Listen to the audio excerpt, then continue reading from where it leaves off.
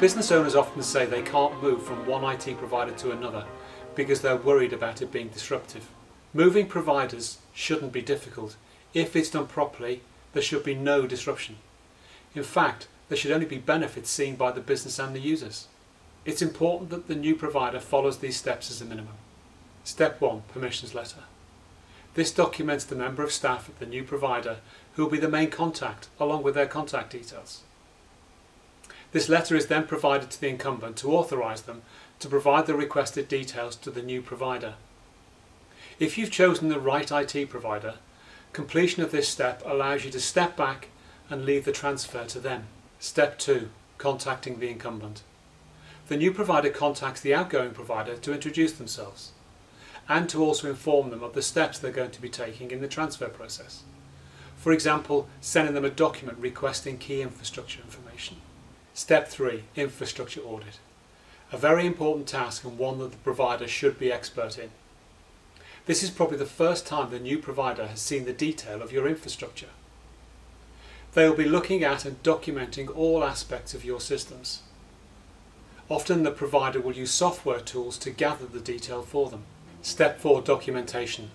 Now I'm not talking about pieces of paper that get filed, put on a shelf, become out of date and gather dust.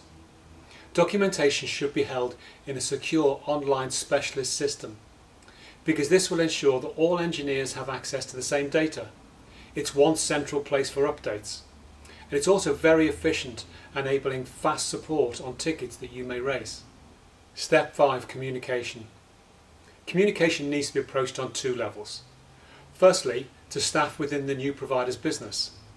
As a minimum, this needs to include who you are and what industry you're in, any special arrangements that have been agreed, what challenges you've previously had with IT, agreed service levels, accounting information, what your infrastructure looks like. The second key piece of communication is with your staff.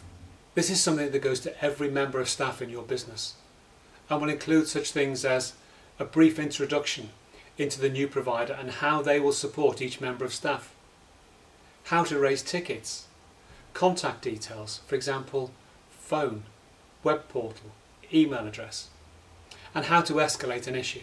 Step 6. System changes. This is work that goes on behind the scenes, and your provider will be doing things such as installing remote monitoring software, changing passwords that the old provider would have known, enhancing your security, creating an account for all users in the ticketing software. One last important point is to ask your new provider to take you through their documented onboarding process. You should see something that is very thorough and is clearly documented. In summary, if the new provider knows what they're doing, there should be no disruption. Thanks for watching.